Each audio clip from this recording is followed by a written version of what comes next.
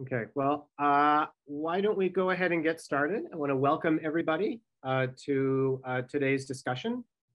So my name is Seth Blumsack. I co-direct the Center for Energy Law and Policy at Penn State. And today's virtual panel discussion is co-sponsored by the Center for Energy Law and Policy and the John and Willie Leone Family Department of Energy and Mineral Engineering at Penn State. And so today's panel brings together an interdisciplinary group of experts from Penn State and from industry on energy markets, law, and policy. And so what we're going to be discussing today is the recent increases in oil and natural gas prices, both globally, in the US broadly, and in Pennsylvania specifically.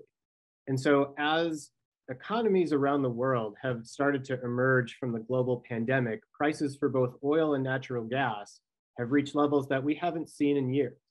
And these price increases, again, both in the US and in other countries, are starting to raise the specter of shortages in heating fuels and electricity as we head into winter, right, and also other economic consequences. And these price increases are also happening sort of against the backdrop of a new set of global commitments to transition to more sustainable energy sources.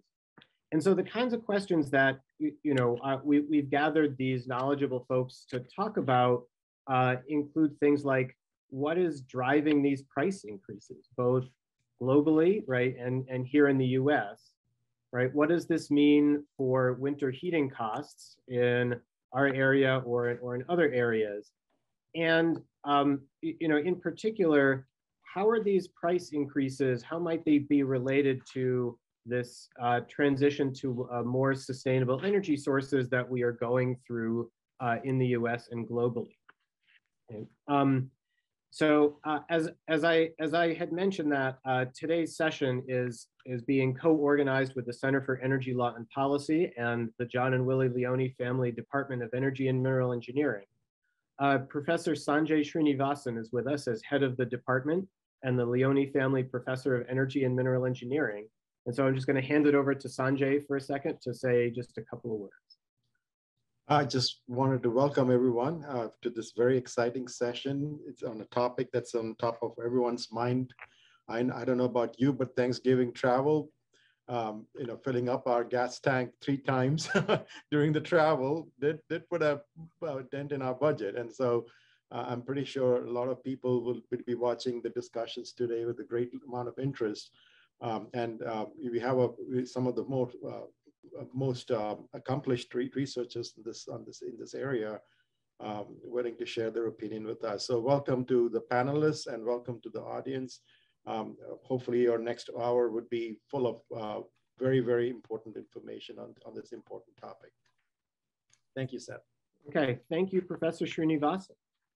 So we are also joined today by our 3 panelists. So we have Dr. Dean Foreman, who is the chief economist at the American Petroleum Institute. And Dr. Foreman has more than 2 decades of experience studying oil and gas markets globally. We have Professor Andrew Pleat, who is a professor of energy and environmental economics in the John and Willie Leone Family Department of Energy and Mineral Engineering here at Penn State. And last but certainly not least, we are joined also by Professor Hannah Wiseman, who has a joint appointment with Penn State Law and Energy and Mineral Engineering. And Professor Wiseman also co-directs the Center for Energy Law and Policy with me. So just a couple notes for our audience before we get into things. So the panel discussion is being recorded. It will be available for viewing after the session is over. And so those who registered for the event will be notified via email when the recording is available. We do invite questions from the audience. What we would ask is that if you have a question that you would like our panelists to address, please put it in the Q&A in the Q&A box in Zoom, and we will go through those as we get them, right? And ask them of our panel. So I guess I would just sort of like to get started by asking Dr. Foreman just to talk a little bit about what exactly has happened. So can you give us a little bit of context on what is going on with oil and gas prices, right? Yes, they have risen. How high have they risen? And, you know, in some historical context, how high are the prices that we are seeing? Sure. Well, Seth, first, thank you, and thanks for the Center for inviting me. I'm excited to share their perspectives with the panel. Recent prices, they're sitting at the highest really for oil since 2014 and since 2013 for most petroleum products. So in Pennsylvania, you're sitting there with gasoline around $3.40 per gallon per AAA. And that's about 20 cents per gallon, I guess, different from the national average. So Pennsylvania prices, they're now maybe 60 cents for context, 60 cents per gallon below the record that they set in July 2008 if we adjust for price inflation. So why is it there? You know, crude oil is the top input in making gasoline and other refined products. EIA, the US Energy Information Administration, will estimate that it's about 57% of the retail price per gallon as of October. So, you know, historically, the prices of gasoline, diesel, and other refined products have moved up and down along with the price of crude oil. So while crude oil prices relate now to global and US supply demand dynamics, natural gas is a little bit different. It's remained a distinctly regional market, like you have you know, we experience in the United States compared to global levels, but especially the Appalachian region, growing as a natural gas producer, has also had its own dynamics. Global natural gas markets right now have been in absolute disarray. So consumers in Asia and Europe are competing for scarce cargoes at prices that this last week averaged $35 per million BTU.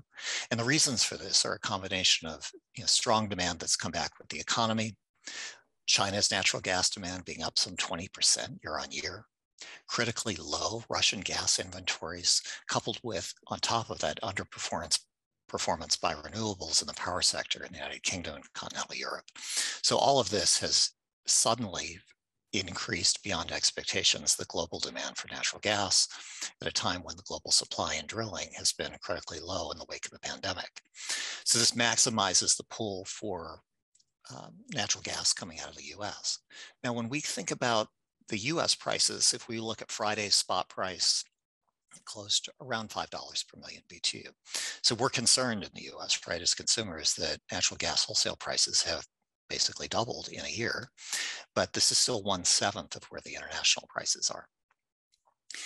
If we look at EIA's winter fuels outlook, they would say that whether we're looking at natural gas, propane, or fuel oil, that we're looking at 50-70% increase year on year. So for consumers, it's a concern both about the level, but then the sudden change of these prices affecting affordability with price inflation also, you know, in tandem with all the other things that have gone up in price this year.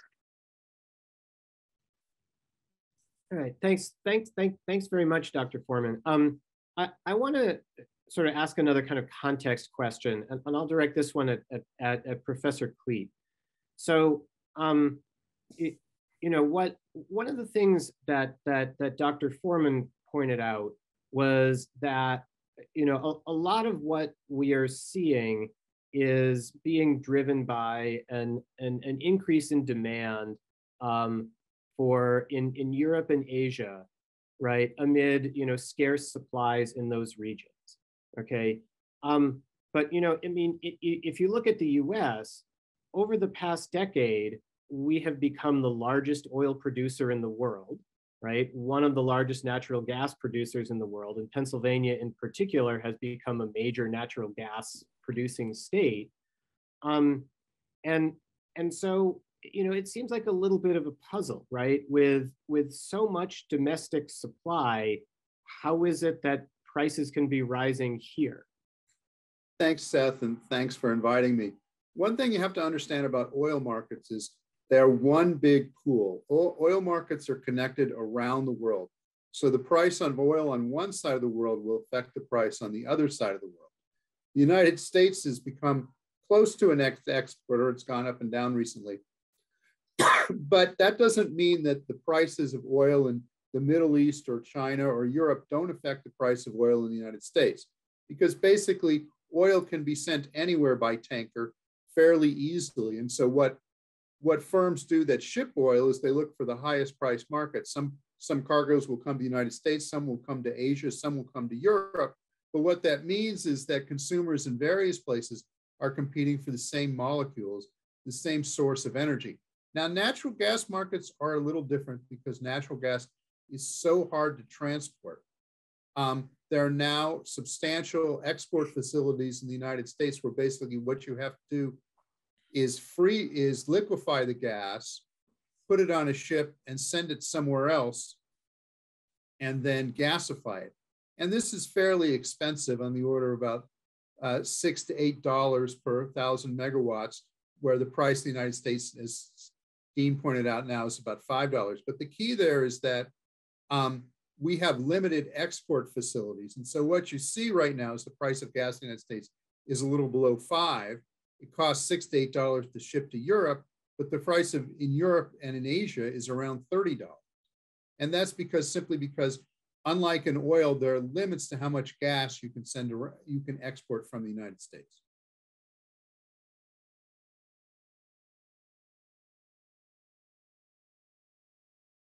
Thanks, Professor Cleet. I've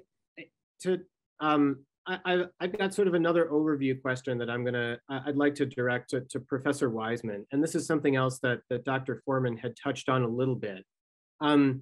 So, even though we are not seeing the magnitude of price increases for oil and gas here, or at least for natural gas, here, as we are in Europe, natural gas is still a major heating fuel, right, in Pennsylvania and the region, but it's not the only one. People also heat their homes with electricity and oil, right? And so, sort of overall, what's your sense of how these rising fuel prices are likely to impact energy costs this winter, especially in our region? And do you see a kind of a difference in these effects, in these impacts, whether you're whether you heat your home with natural gas or electricity or something else? Thanks, Seth. Dr. Foreman referred to the Energy Information Administration's winter projections.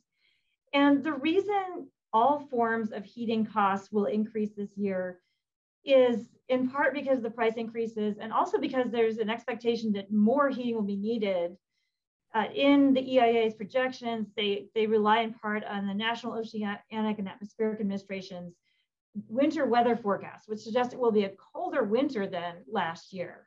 So there will be more heating volume demanded, and the price per unit will be higher. And as a result of that, as Dr. Foreman mentioned, especially for households that primarily heat with natural gas, that's about 50% of households in Pennsylvania.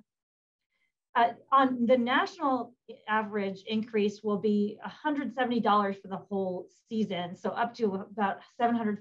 And that would be about a 30% increase in the cost of natural gas heating nationwide. Now, in the Northeast in Pennsylvania, that natural gas increase will be about 14% increase. And this is all as compared to last winter.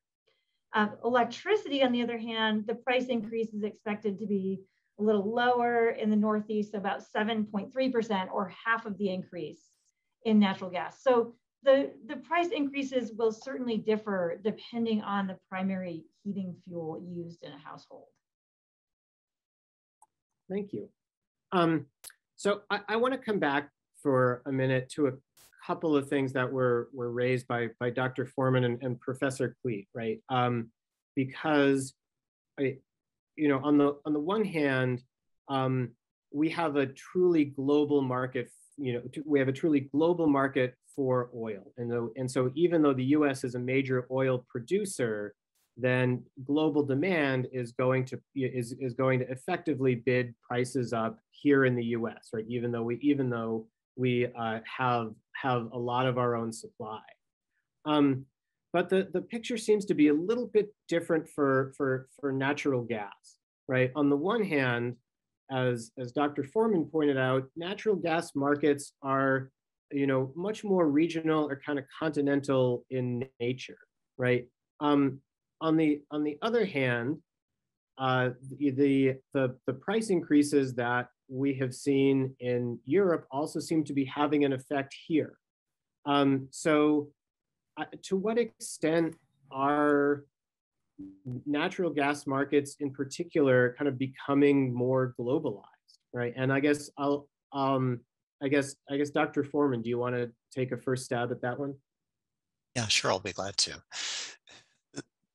The trade of liquefied natural gas, as Andy was describing, really has grown and created more connection than there's ever been among regions. So, on the margin, it pulls a little bit off of the US market in this sense. But as an investor, if you're going to build a $10 billion export facility to liquefy and transport natural gas, by and large, most of this has to beget its own production. And this isn't like in other countries where you tie the reserves to it, but by and large, you want to contract or have firm capacity commitments so that they know when they invest that it's going to come. The vast majority of the supply, the feedstock gas that's going to go into this, is going to come from known areas. And this is, for example, why the Haynesville production area of East Texas and Louisiana has done so well throughout the downturn and is actually well above its drilling activity back in 2019. But if you were comparing, for example, to Pennsylvania, where most of the producers are companies that don't have much access to premium global markets, as of this last week, the drilling activity was still more than 17% below where it was at the same point in 2019. So we have a multi-speed market that's opened up because LNG can really only pull so much out of the US.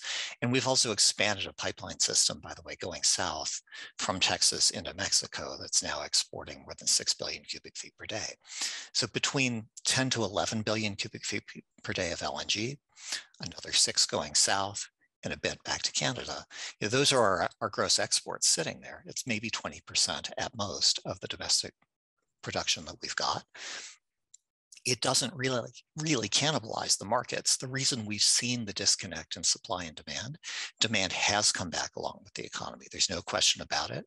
But I could give you numerous examples where, whether it's workforce and supply chain issues, whether it's trucking of supplies, and now energy policy, for example, federal energy policy proposing to all but eliminate natural gas in the power sector, it cools investment, it deters investment. It's hard to make investments that are going to last 20 or 30 years against that backdrop.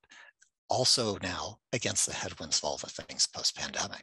So there are multiple pieces to it. I guess you could take some solace in the fact that only so much gas can be offshored at this point. So this is as good as it gets, if you will, from an export standpoint until more terminals are completed. And there are some that are still under construction here. But that's not enough to connect global markets. It just creates that pull on the margin for natural gas. Okay. So the response brings up another question, and this one was also asked by one of our audience participants, which is to kind of put this to put the impacts of U.S. gas export capability in some perspective, because this is a fairly recent development, right? And for years and years, the U.S. was preparing essentially to become a major gas importer, and then in the past several years, we have effectively sort of turned that around. And so just to give kind of what's going on in global gas markets a little more context, either for you, Dr. Foreman, or for Dr. Cleet, what was happening in global gas markets before the U.S. became a big exporter, right? Was there just a total disconnect between the North American gas market and the rest of the world, or kind of what did things look like before the U.S. became a gas exporter, right, that are different than how they look today? Well, there was, Seth, if I might, there was very little imports or exports of natural gas in the United States, say 10 years ago. And so the markets were in effect disconnected. what you saw is patterns of exports of natural gas from Qatar, from Australia, from various OPEC countries to both East Asia, a constant, fairly constant Japanese and South Korean demand, and a rising Chinese demand, and over to Europe. And of course, Europe has been very dependent on imports of gas from Russia. And gas has played a prominent part, natural gas has played a prominent part in the Russian economy. Dean? So I'd add to that the North American perspective. You know, we've always had a robust and integrated trade with Canada for natural gas. And what's changed starting about a decade ago was the concept that we had so much gas, so much production with the energy revolution that we could export this off of shale gas to the rest of the world. And doing that off of shale gas, not stranded gas, which had, you know, really zero opportunity cost. When we have a relatively healthy market here in the US, that's been really the pivotal change in the business model. As US producers have teamed through the value chain, and you now have you know, this 10 to 11 billion cubic feet per day of export capacity for LNG. And by the way, that could grow and double by 2030 based on the slate of projects that could be potential investments here. If that continues to happen, this really does become something that's transformative for global markets, in the sense that the business model that has evolved along the US Gulf Coast in particular, pricing indexed to Henry Hub prices, not to international or oil-linked prices like the contractual arrangements that are typical in Asia and parts of Europe. On top of that, the notion that the business model could grow up with the US has introduced flexibility in the destination of these cargoes. There's been a shift towards shorter term contracting. All of this made possible really by the US energy revolution, creatively changing the business model, growing the supply, all of that. Now, the US business cycle that's gone with natural gas, you know, to your question about what exactly it looked like before, we have gone through the ups and downs, right? And in 2012, when prices fell out of bed, and went low, the market for, you know, the international pull was there. And then when prices have gone higher, the international pull for advancing these projects has cooled. In this environment today, we've seen the projects that are approved continue to move forward, but it's very difficult at this juncture to move multi-billion-dollar capital projects of any sort forward, unless and until we get some normalization post-COVID. So the business model has made such progress. It really is night and day from where the US was, but we need to see where it can go now post-COVID and with the way the industry is evolving globally. So I think the COVID versus post-COVID environment is an important element of this. And you know, certainly the increase in global demand has come, you know, as world economies are kind of starting to, you know, pull themselves out of pandemic mode, so to speak. On the other hand, as somebody just sort of pointed out in the Q&A, right, once the sort of, you know, once news of the Omicron variant surfaced and countries started imposing travel bans, I mean, that in and of itself seem to have triggered a small but maybe possibly short-lived decline, right? In oil prices in particular, and so I guess, you know, the question for anybody who wants to offer a thought on this is the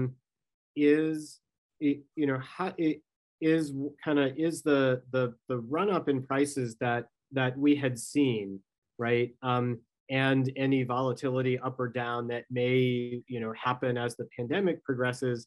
Is this all the world coming out of COVID, or is there something else going on here? I'd love to weigh in first, if I may. Sure, go ahead. The biggest thing that's changed has been world investment in drilling activity and production on the oil side. The demand side has really come back strongly with the economy. And if we take the EIA, the Energy Information Administration's data point last week, petroleum demand in the US was 21.8 million barrels per day. That's 3% above where it was at the same point in 2019, pre-COVID. So keep that in perspective. There's no question that economic growth and energy demand, both for oil and gas, have gone hand in hand.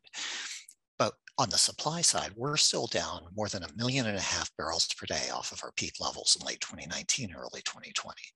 As a result, we have, as demand has come back and our refiners are meeting that demand, we've drawn inventories down below their 5-year band or 5-year range. We have shifted in 2020 from being a petroleum net exporter by a small amount to now for 6 of the last 8 months being a petroleum net importer. And historically, this combination of demand outstripping supply, low inventories, and growing import reliance, and as was noted earlier, the bidding prices domestically up toward import parity, that's been a recipe for upward pressure on prices. Seth, if I might, I think we're back to what we used to think of as the old paradigm of energy economics. You've got a couple of challenges here. First of which is that investment takes a long time for a lot of energy products, and so it's slow to respond to prices. The second is that consumers are also slow to respond to prices. There are things you can do to reduce your energy costs, but you can't really do them in the long run. In the short run, you can do them in the long run. You can buy more fuel efficient homes and things like that. And so what we used to see, and I think we may be going back to, is a situation of volatile energy prices. We've had fairly stable energy prices for the last 5 years or so. But now what I suspect is we're going to do, and I'm not sure we ever get to a post-COVID world, but in a world where you have a lot more uncertainty, and I think it's going to be a lot harder for oil and natural gas companies to invest with confidence. And so I think we're going to see more volatile energy prices. Okay. So I want to, can I ask a quick follow up on one element of kind of what both of you folks have addressed, not so much, I guess a little bit around investment, but also in production. So it certainly looks like there has been kind of a decline in investment. In the U.S., right, and as Dr. Foreman, as you mentioned at the beginning, kind of especially in Pennsylvania and the Appalachian gas play over the last several years, has output also decreased? So in the sense that our existing operators either kind of are they shutting in wells, or are they kind of basically allowing wells to kind of go through their production decline without any sort of re-stimulation or anything like that? Sure. So during the downturn last year, there were some shut-ins. And earlier this year, if you were looking year on year, at the beginning of the year, the supply of both oil and natural gas was contracting year on year. But that's changed. We've seen the crude oil production, it's beginning to pick up. It's just well below its peak levels. And on the natural gas side, we're actually up like 4.5% year on year at this point. So it's progress, it's coming back. But I want to underscore your point, Seth, on investment. We aren't just talking like investment going down. We have a record amount on let's take oil, a record amount of demand recovery over 2 years with the economy, and a record low amount of global industry investment. As a primary data source, we track a lot on petroleum markets, but also investment. And with the investment as a flow and as a capital stock, we've seen the flow of it in the second quarter, which was the last with complete financial reporting. It was $37 billion. It looks like the third quarter is going to come in around 42. So up about 13% quarter on quarter, but still the fourth lowest quarter on record. And this compares with, it's almost half, literally, of the weakest point in the great financial crisis when we adjust for price inflation. So critically low investment at a time when it's really needed. And drilling investment, you don't get the production without it. Thanks. I guess, related to that investment environment, I want to sort of turn to Professor Wiseman for a second to ask a little bit about the policy environment under which all this sort of stuff is happening, right? And there have been a few allusions, to this policy environment in the past, during our discussion. But aside from all things COVID related, if you look over kind of the past few administrations, not trying to, kind of pin this on one administration or another, but if you look over the past few administrations, are there sort of notable examples of policy measures, right, that might have contributed in some way to the situation that we're sort of experiencing right now? I agree with Dr. Foreman's earlier comment that the overall policy environment, including the current push to make a rapid transition away from fossil fuels, including natural gas, are affecting the investment climate. There have been other policies directly addressing natural gas and oil wells that some might perceive as also impacting the investment. I'm not sure they have as much impact though. So for example, limits on methane emissions from wells, or attempts to increase or decrease the amount of leasing on federal lands. I personally view those as somewhat marginal impact. Maybe economists would disagree. Our reliance on federal lands for production, particularly from natural gas wells, has gone down in the United States because most of the big shale reserves are not on federal lands. So in my view, these attempts to increase or pause leasing, I'm not sure those have contributed much to the current change in prices, but the overall policy effort to move quickly toward low and zero carbon fuels in the power sector and all sectors is certainly impacting investment decisions.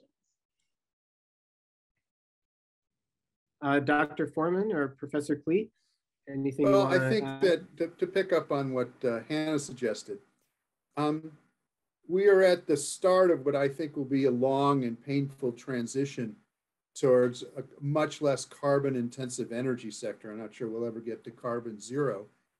And one of the impacts of this is that the prospects for making money for investment in fossil fuels is going to decline. And what that means is naturally there's going to be less investment. And so as we start to do that, we're going to see more volatile energy prices. And we're also going to see higher energy prices as we transition to possibly higher cost renewable energy sources. And I don't think this transition will be easy. I don't think it will be fast. I think though that we're going to be in a world where it's going to be where we're going to need fossil fuels and where the incentives for investing in fossil fuels will be less. Seth, I would add that ESG related concerns and sustainable investing, it really has changed the business model for many of the major investments in the energy sector over the last bit here. And over the last 6 years, if we're going back, in comparing the performance across the sector in terms of its profitability, the natural gas and oil industry, if you're looking at the S&P 500 energy sector, was among the worst over all sectors for the last 6 years. So we can't confound, though, what is demonstrably a changing investment environment from an investment bank or banking standpoint with just the straight up investor choice of, do you invest for performance? With this import reliance, we have seen higher prices. And the question is, time will tell how the investment environment and whether investment banks, credit lines, all of that starts to open back up. I'm of the belief that there's cost uncertainty, there's economic uncertainty. We have all of the reasons that we talked about, from workforce, supply chain, financial, policy reasons that have compounded the complexity and the risk tolerance in making those investment decisions. But despite that, if we look at the average break-even prices, the market price you need to at least break even in drilling a new well, for every oil and natural gas producing basin across the US on average right now, current market prices should be more than compensatory to be drilling. Yet we aren't seeing the drilling activity pick up at nearly the historical extent. And by the way, this is important from a policy perspective because it's why the official forecasts have not been alarmist. They have assumed in the EIA's forecast, the IEA, the International Energy Agency's forecast as well, they've assumed a healthy drilling response for oil and gas that's consistent with the way the market has historically responded to these kinds of price levels. And as Andy was saying, it takes time. It's not there. And at this point, we see a tick up in consecutive weeks in the oil drilling activity. It looks like it is responding. It's just well behind where demand is. And on the natural gas side, it has absolutely flatlined. We are below where we were in parts of July and August at this point. So that's a curiosity, and we need to see how it plays out. So the question or the issue about about the role of kind of the broader transition to more sustainable energy, kind of the role that this plays in what we are seeing now and what we may see in the future. I want to come back to this in just a minute, but while we're sort of on the policy end of the discussion spectrum, I wanted to ask about a couple things in particular. One is sort of a recent thing in the news, and the other is something that was raised in the Q&A. So the first one I'll sort of ask about is that there is that, you know, the kind of the price levels and the price volatility that we're seeing. I mean, I think as kind of you all have sort of alluded to, is the result of, in some sense, a classic supply-demand imbalance, right? And, you know, and capacity constraints in different parts of the kind of the global fuels supply chain, right? We're not the only, you know, I guess we're not the only ones having supply chain problems these days.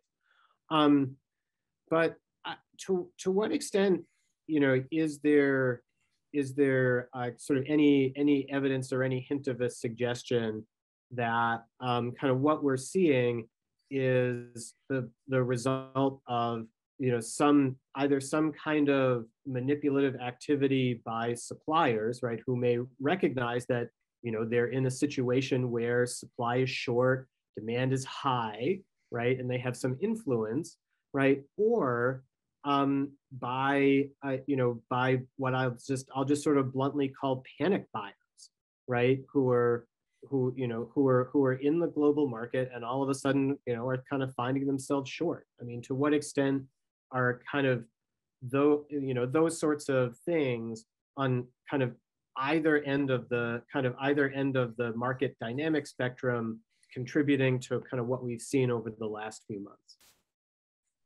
Seth, if I might, whenever there is a price burst in energy markets, almost always, the political authorities ask for an investigation of market manipulation or the exercise of market power by the antitrust authorities. And this has been going on, well, I can remember over 30 years ago when I worked at the Federal Trade Commission that we would joke about this. So this has been going on probably about 50 years. And so a couple of weeks ago, the Biden administration asked the Federal Trade Commission to investigate the exercise of market power in oil markets because, as they put it, greed had broken out. Of course, oil companies are greedy, and they always are, but this isn't why prices go up. And so what's interesting happened, the Biden White House announced that there was substantial evidence of the exercise of market power and asked the FTC to respond, in which case the two Republican commissioners on the Federal Trade Commission sent out a letter to the Biden administration saying, well, you say you have evidence of this, but we don't know anything about that. And what you have to understand is this is just, in the words of the movie Casablanca, round up the usual suspects. And this will be assigned to some group of staff attorneys and economists at the Federal Trade Commission who 3 or 6 months from now will issue a report saying that there was no impact. And this is just, there was no evidence of the exercise of market power. And this is just the typical political game that happens whenever there's an increase in energy prices. Seth, if I may add, I think that's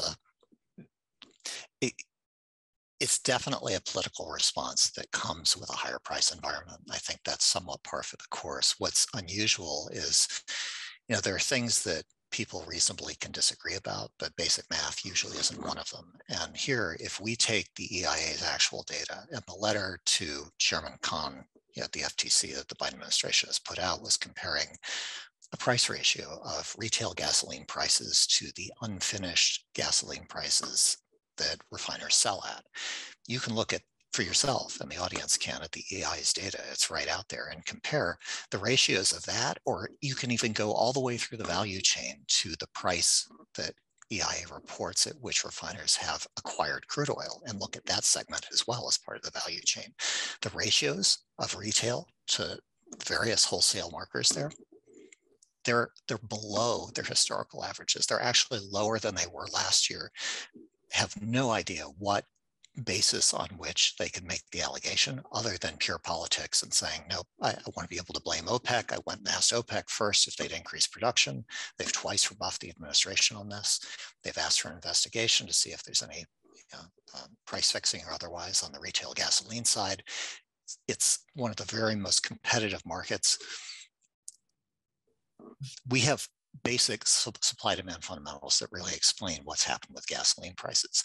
By contrast, the areas that they really should be concerned about when they're coming out and saying, nope, I expect price inflation will ease over the next 12 months, the latter half of 2022. There are a lot of other industries that, between wages going up that tend to be sticky, real estate prices that are up that tend to be sticky, and the examples that, for example, Janet Yellen has offered as to why automotive and semiconductor chip prices might come down over the next year. This is an example of just misunderstanding, again, the industry structure and the pricing power that those segments now have. I'll digress for a second, but let's take semiconductor chips. For years, that industry had begged the automotive industry to switch to a newer generation of chips, and they didn't. Much of that capacity was decommissioned during the downturn of COVID last year. So now if you want those chips, they're in short supply, and it's like trying to find an incandescent light bulb at this point. You can't, unless you pay somebody to go rebuild a factory in China to make this, it's not likely to happen. There are new chip factories being opened in Arizona and other places, domestically, but it'll be a newer generation of chips, and you're not there. In the meantime, we have the highest automotive prices that we've had in history. These aren't likely, if we're talking about the energy transition, and autos are switching more of their capital focus and manufacturing focus into electric vehicles, that means shorter supply of internal combustion engine cars and vehicles, which means stronger pricing, other things being equal. So pricing power in a couple of segments that are important, systemically important, pricing power like they haven't had in a long time. The idea that within 12 months this will magically dissipate, I think, is oversimplifying it. In the meantime, I think the energy sector actually will respond, but it's just going to take time to get there. And we've continually overestimated the speed with which the market will respond in terms of normalizing and bringing prices. And now with this last week's revelation about yet another variant, we'll see where that goes. But it's going to make it harder, and it's going to continue a trend that we've had toward deglobalization and re-domiciling supply chains here.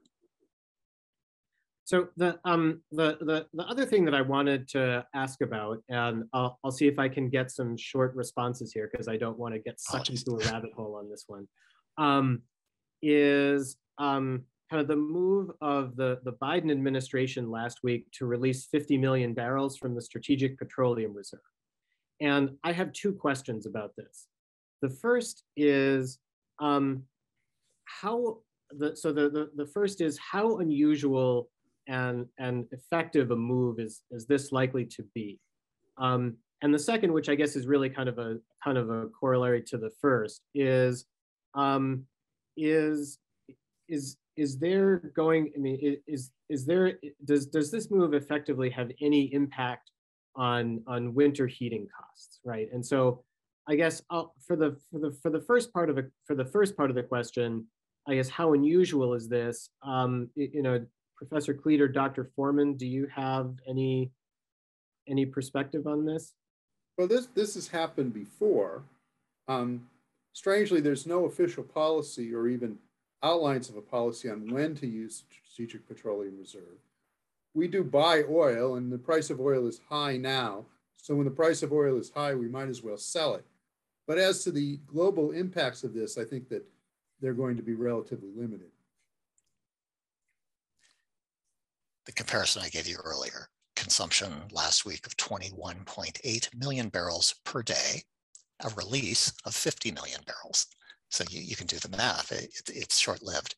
It is unprecedented to have it be coordinated on a global basis like it was. I understand, again, the politics and the effort here coming into the peak winter period. They're trying to make things more affordable, and they're trying to be seen as doing something.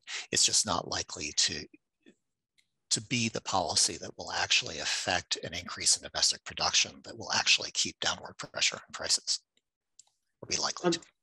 Yeah, so for the second part of my question, I want to turn back to Professor Wiseman. So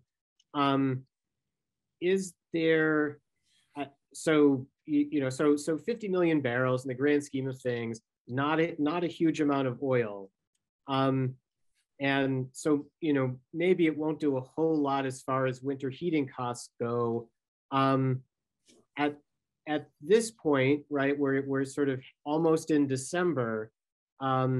Is there anything that can be done in the immediate term? And then, if you think a little bit beyond the next, month or 2 months or so,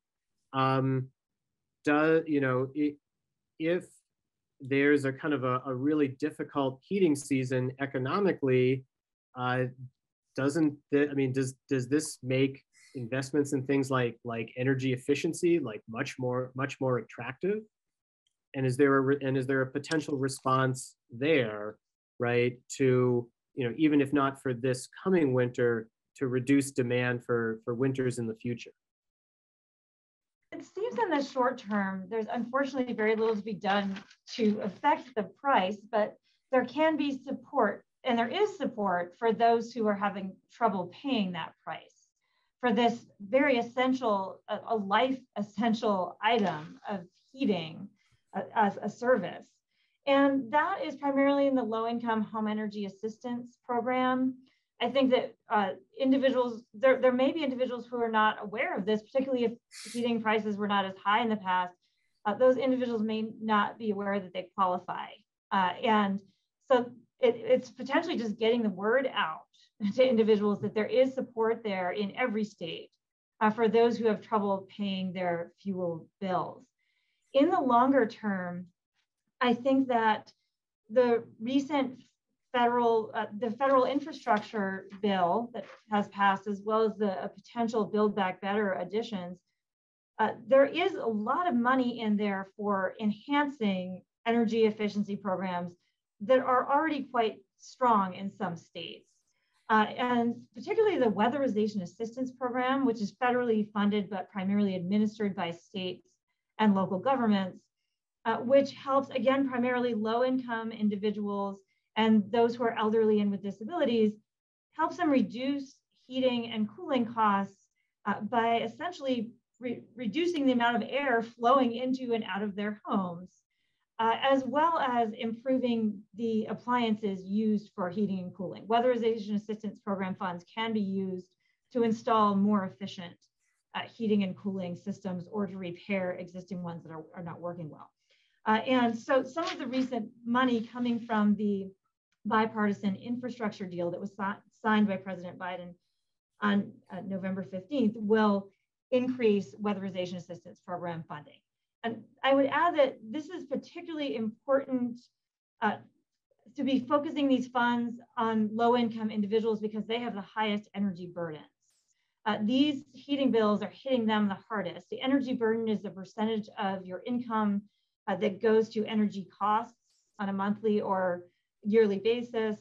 And low-income individuals, particularly those who are elderly and with disabilities, have the highest energy burdens, up to 13% of pre-tax income going to energy costs. So any programs that can help those individuals deal with these prices, which are difficult to change in the short term, are quite important.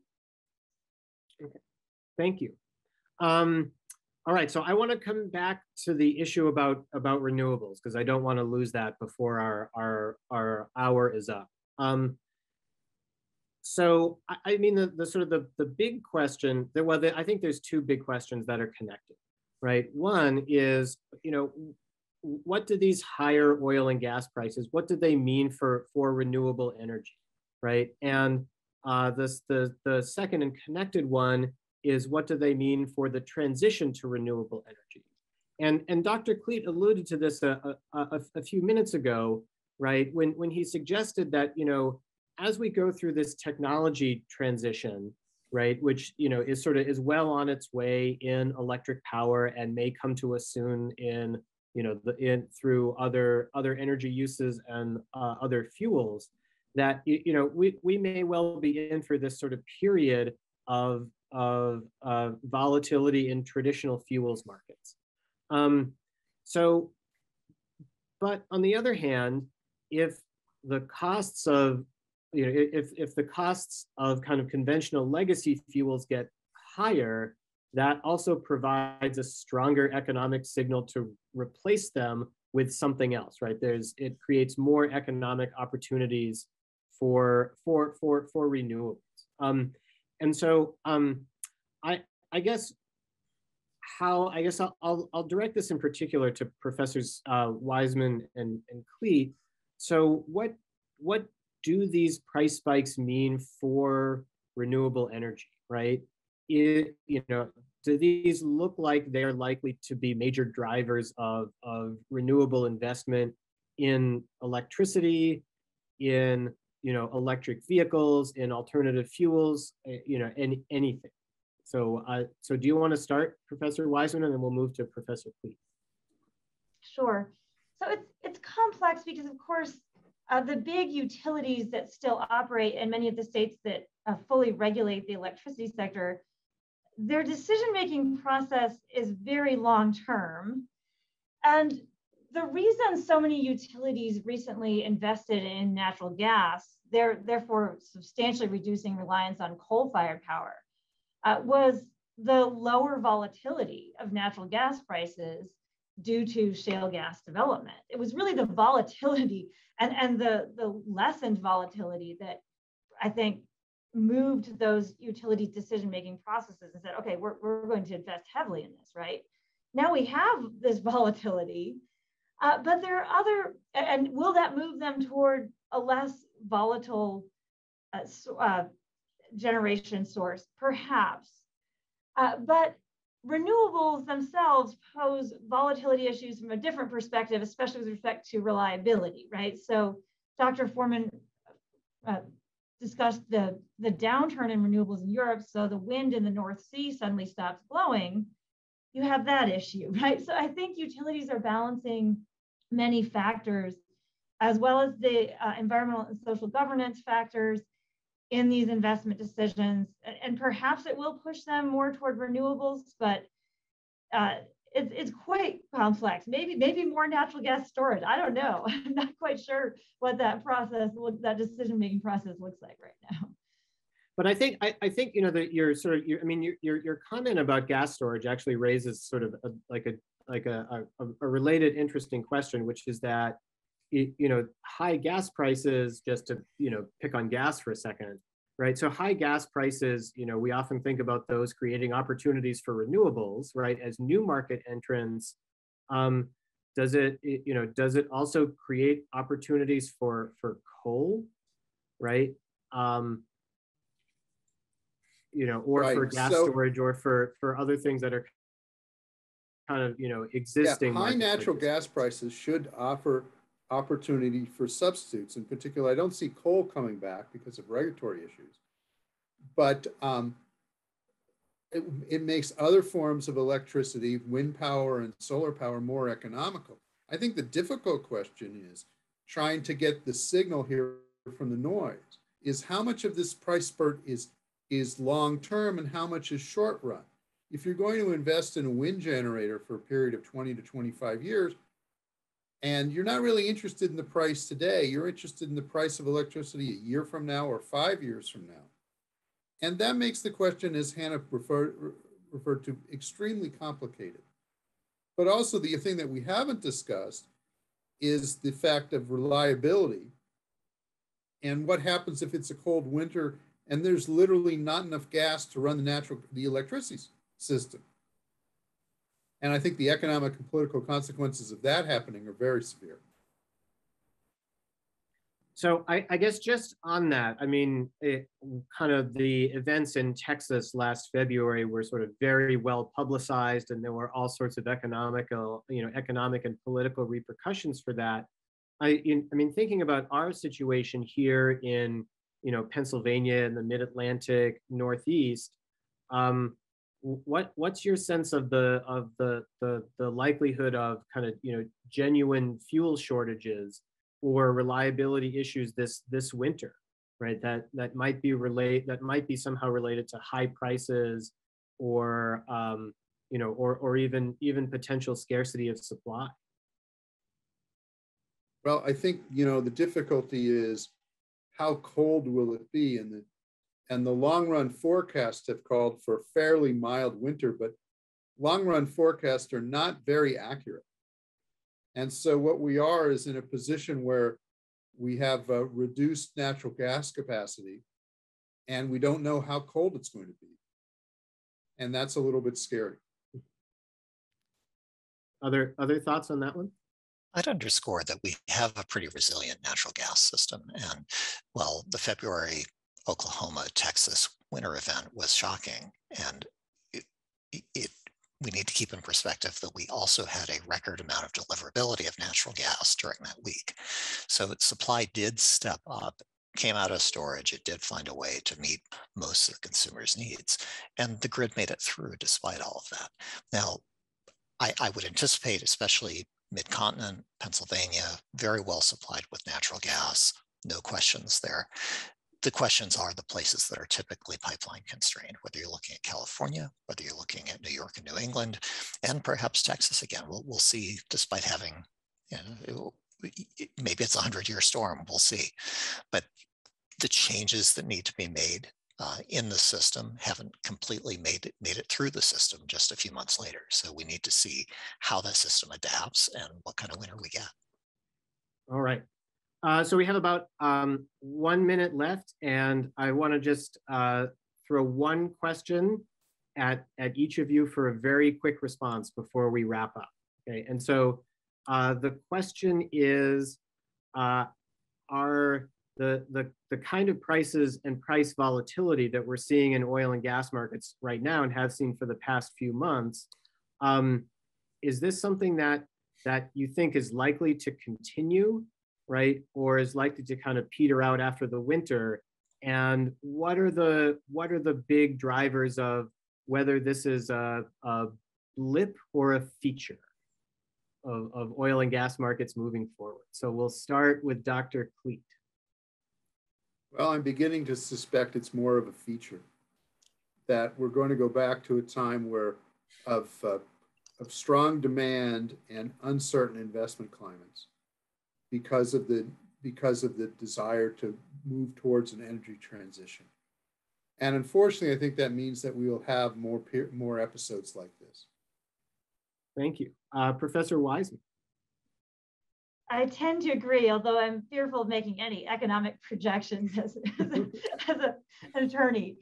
But yes, just from the perspective, we define natural gas as a bridge fuel, a bridge to lower carbon energy. But the question is, how short or long is the bridge, and when do we get off it? And I think it's going to be quite complex in the meantime.